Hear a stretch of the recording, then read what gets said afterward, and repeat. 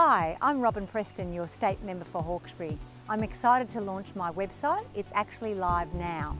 In the website, you'll be able to have opportunities to see what is happening in Hawkesbury through my media releases, newsletters. There's an opportunity also to find out a little bit more about me, what I love about Hawkesbury and what really matters at the moment. And I have two petitions running at the moment.